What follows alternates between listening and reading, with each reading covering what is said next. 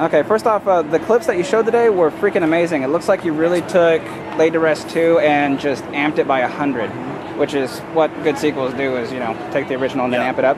Now, when you made Laid to Rest 1, did you originally have intentions to do a Laid to Rest 2, or were you just really... Well, when we made the first movie, I mean, you always think about things like that because it is a franchisable type series. But no, I didn't have an idea that we would do a second one.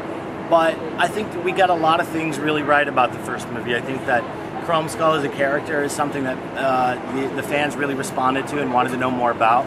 And I think the kills, I think you can't really beat the kills in a Laid to Rest movie. And I think that, you know, unwittingly or unknowingly, I sort of raised the bar for not only myself as a sequel, but for every other slasher film, especially low-budget slasher film. There's just nothing like the kills that I do in the Laid to Rest movies out there. So I think that I said, okay, so we got a couple of things really right with the first movie. People really like Chrome Skull and they like the kills, so let's make a completely different movie based around that concept.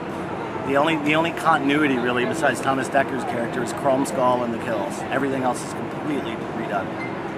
Awesome. Now, one thing I was wondering, there's a song that appeared in Lightning Bug. Sexy Bitches? Are my favorite kind of bitches. That doesn't happen to appear in Laid to Rest 2, does it? Of course it does. I don't make movies without that. Fucking A. Yeah. No, it's an inside little joke. The sexy bitches are my favorite kind of bitches.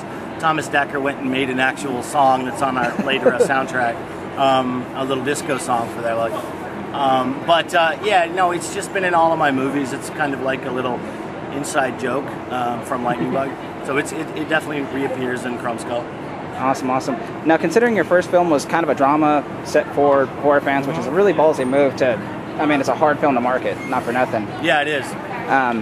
Now, for future projects and whatnot, are you looking to strictly stick to the horror genre, or are you looking to maybe branch out and do some different kind of genre of films, like drama, stuff like that? I definitely think that I'd like to return to do, you know, I'm definitely drawn to darker things, but I picture my next movie more of like a Lightning Bug kind of movie. I mean, I can only tell that story once. You know, Lightning Bug is my story, and I told it, and I think I told it pretty well for a first movie. And so that movie is done, but I definitely feel like I have another Lightning Bug kind of movie in me.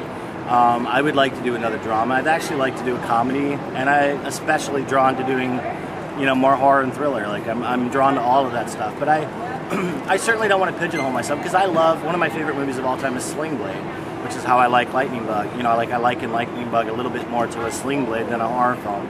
So I mean, I'd like to do like something like that for sure.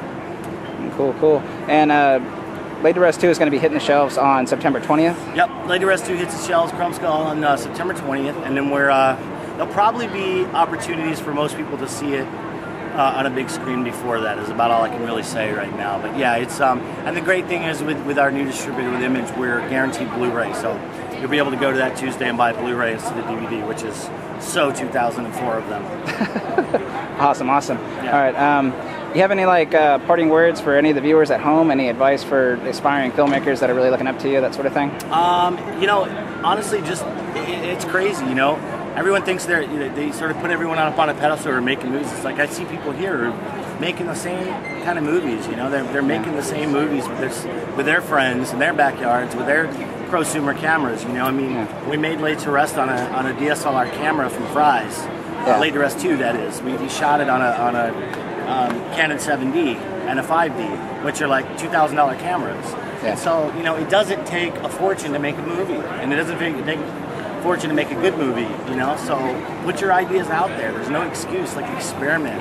I see cooler shit on Vimeo these days from kids with prosumer cameras than I see in the movie theaters. So I just want people to keep doing that and not feel like they have to, you know, have like a zillion dollars to make a movie. If you've got a good idea, you got a decent camera, go make a movie. Cool, cool. Well, man, I really do appreciate your time. Looking forward to the Laid to Rest 2. How come you didn't put part 2? And just, I'm wondering on that one. There's a lot of movies that just kind of stop putting the part 2s. I don't know. I guess I didn't want to be like Eli Roth. Oh, yeah, good point. All right, man. Thank you so much for your time. It is appreciated.